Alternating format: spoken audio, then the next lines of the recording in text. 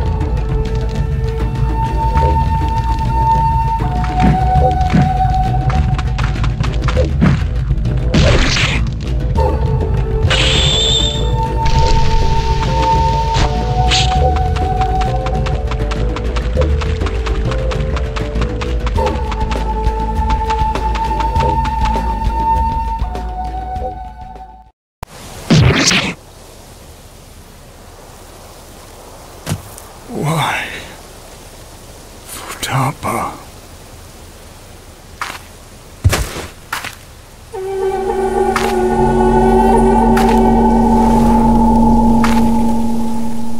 Sorry, old man. Boss's orders.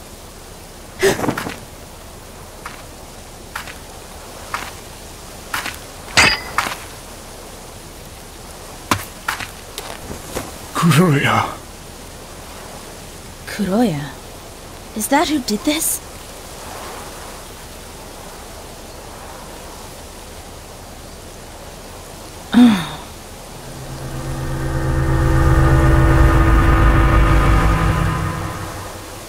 Futaba! Elder! You did this! You killed everyone! You don't look dead. Well, what are you gonna do about it? Look, I doubt you're gonna believe anything I say. So let's just get this over with.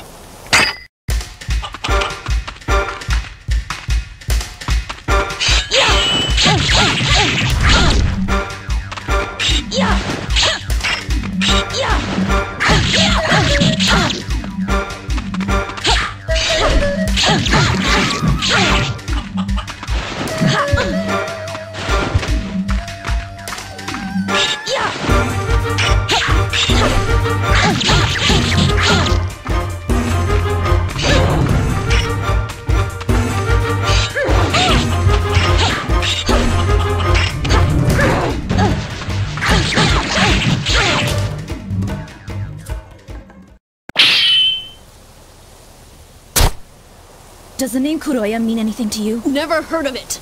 Not that I tell you anyway. Finish me off! Got no reason to. To be honest, I'm a little busy at the moment. Maybe next time, kid.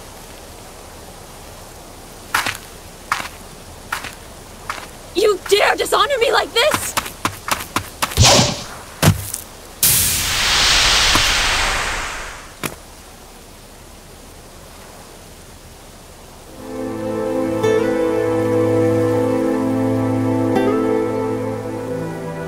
Damn it!